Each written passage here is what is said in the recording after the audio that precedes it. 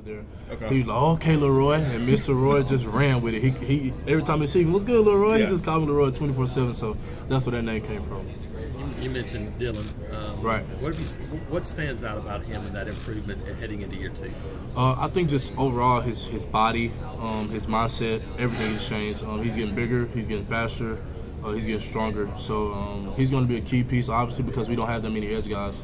We got the transfer in, and he's looking really good, Marcus. So, but I mean, overall, I mean, we're good. I mean, we're good to go. We're moving in the right direction, and Dylan's doing a really good job. As one of those guys, what do you tell him? Do you tell him, "Hey, you got to be prepared, you got to be ready"? As far as with Dylan? Yeah.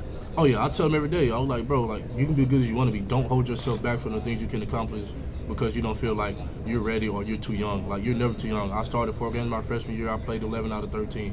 So I mean, the excuse of being too young and not being prepared or being too small, I mean that's not the case because I played at 220. I was small, and so just trying to show him the ropes and push him to his success is the biggest thing I think and he's starting to see, like I said, it's coming to fruition. Like his mindset has changed, everything has changed about the way he operates. So I think he's really starting to pick up on that. When it comes to you were never small.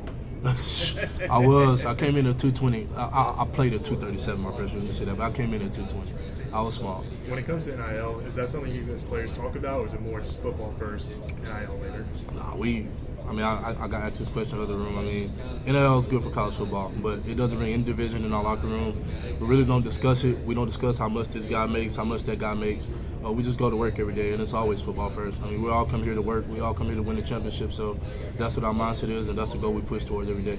Can you talk about the atmosphere at Jordan-Hare and what it's like playing 5 straight home games to open up the season? Special. I mean, you have to be there to experience it. It's one of a kind.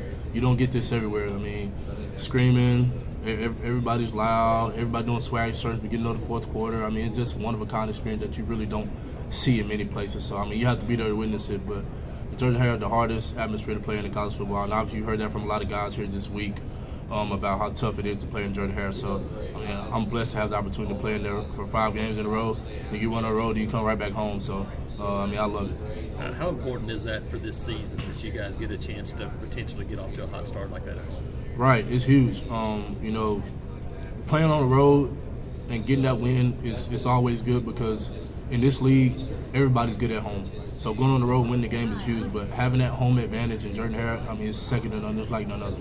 So just being able to have the opportunity to get off to a 5-0 start, it's huge for us as a team, and it helps us push in the right direction for our goals this season. So, having an opportunity is going to be really good for us. You mentioned